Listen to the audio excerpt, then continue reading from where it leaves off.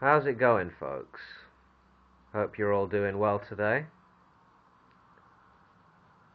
I found an old book of mine the other day when I was clearing out the spare room in my house. The book is called A Grammar of Freethought, written by a gentleman called Chapman Cohen and published by the Pioneer Press way back in 1921. I first read this book maybe over a decade ago when I was still a teenager, and I like to think that it set me on the right path, so to speak. It's a really good book, well written, excellent. I highly recommend it. The book was issued by the Secular Society, by the way, and I believe this author, Chapman Cohen, wrote quite a lot of other books as well, although I haven't come across any of his other stuff as of yet. May have to look into that. There are lots of passages in this book that are really well worth repeating. But for now, I'll simply satisfy myself by reading these excerpts from the beginning of chapter 3, which is called What is Free Thought?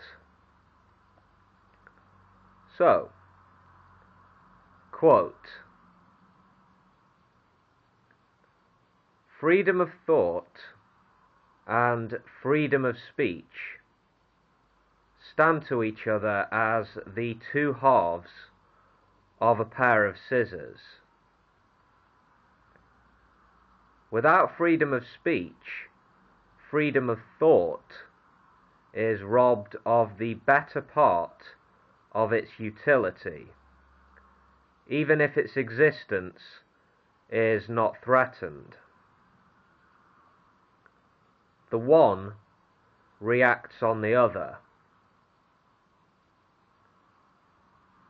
As thought provides the material for speech, so, in turn, it deteriorates when it is denied expression.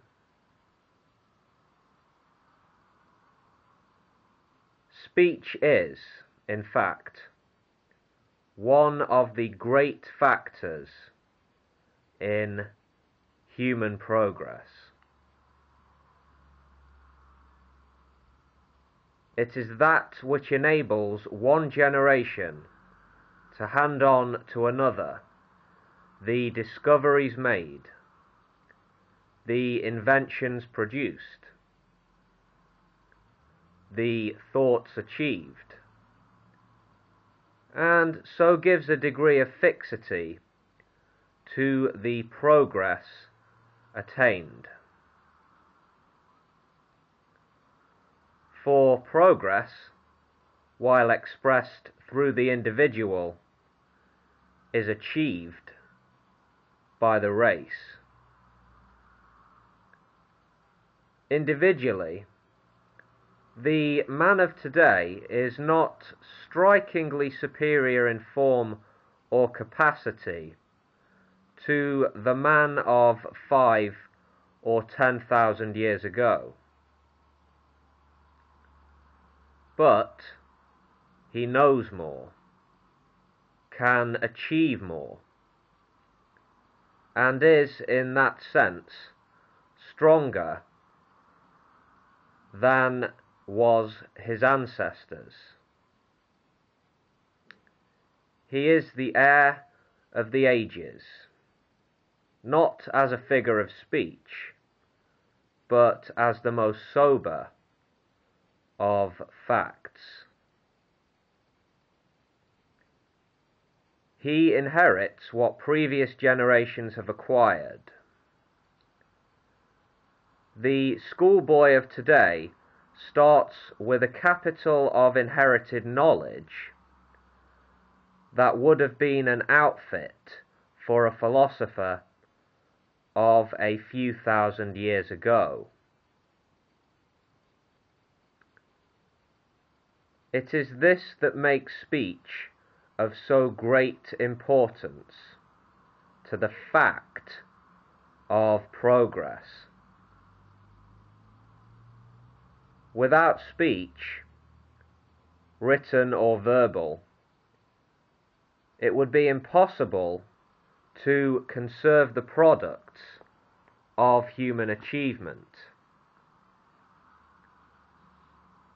Each generation would have to start where its predecessor commenced, and it would finish at about the same point.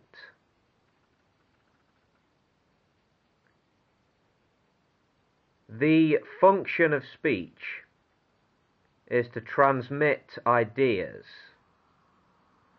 and it follows, therefore, that every embargo on the free exchange of ideas, every obstacle to complete freedom of speech, is a direct threat